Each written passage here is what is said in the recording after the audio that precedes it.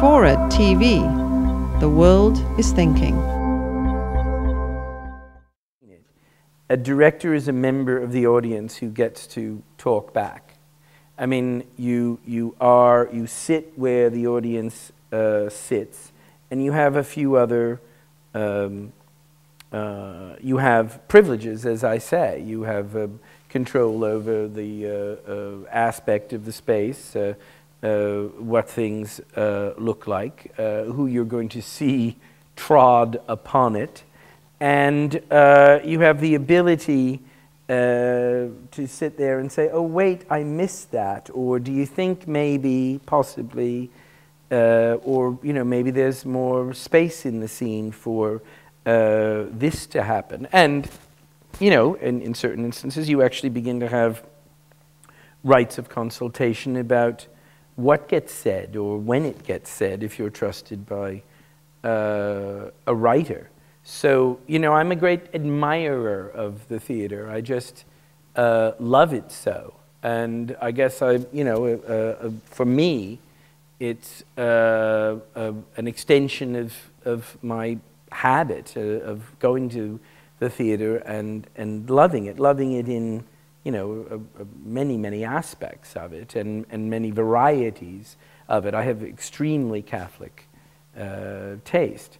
And I think that, you know, so I do, and I also think that, you know, part of that, and it is still, is to represent the audience and to, I mean, you know, today there was a first rehearsal of a workshop of a musical, and we've been workshopping this musical for quite a while, and I realized, I felt sort of slovenly in the weeks coming up to this rehearsal thinking, well, it is the Cinderella story.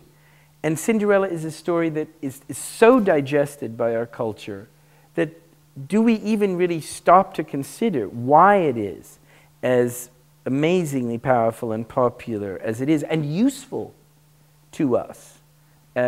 Useful to us when we're children and useful to us perhaps, you know, if we care to pay attention when we grow up. And so I thought, well, I need to speak to the company about the power that's in this story. I think a director is very often somebody who's going to remind you of things you know already.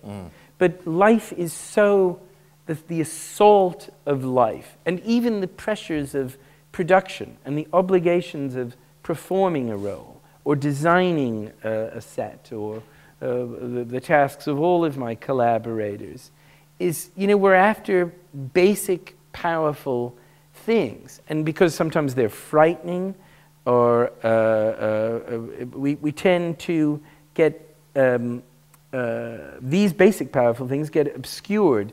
You know, our minds will take us to insignificant details or dangerous fears that are going to reduce our, you know, potential to tell a story well and connect with our partners on stage and with an audience. So I think I'm there to reduce fear. You know, I think rehearsal rooms and theaters are places where we're hoping to, you know, purge the air of fear, which I think is just rampant in the universe. You know, so I mean, that's part of the job description.